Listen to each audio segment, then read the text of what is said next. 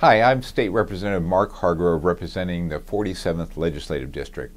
The legislature cranks out hundreds of bills each legislative session, but sometimes I think we wonder, what are we actually getting accomplished that we can see back home?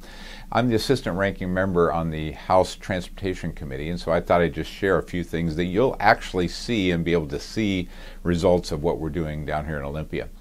On Highway 167, where it joins 405, it's one of the worst intersections in the state, perhaps the worst. And you've already seen progress being made where we're going to take the traffic that's going from the left hot lane on 167, loop over and end up on the left side of 405. Which is much better than the current system where they have to weave over through the traffic and then weave back over when they get on 405. So I think we'll see significant traffic improvements there.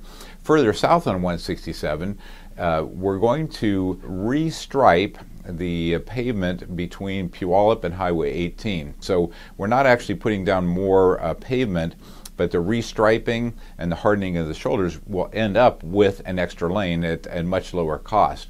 And I think we'll see traffic improvements from that also. Mentioning Highway 18, the intersection of Highway 18 and 90 is also being designed now, and if you've been through that, you know that it can be terrible. I waited a half hour just to get off of 90 to get on to 18. So that section from that intersection to on 18 right to the Tiger Mountain truck lane as you're starting up the hill, that's going to be redesigned so we get an extra lane for that section, and that'll get the traffic off 90 quicker and the traffic moving better too. And then we have a couple of things in Covington. I know a lot of people are concerned about all of the houses going in a black diamond and what that's going to do to the already significant congestion that we see on Kent Kangley. So the first one that's going to happen, we'll start to see that this fall, is the bridge over Jenkins Creek on Kent Kangley, which is basically just behind Red Robin. That's going to be widened, and that's really the choke point. It's going to be widened all the way to the entrance to Home Depot. So I think we're going to see a lot of stress relief there too.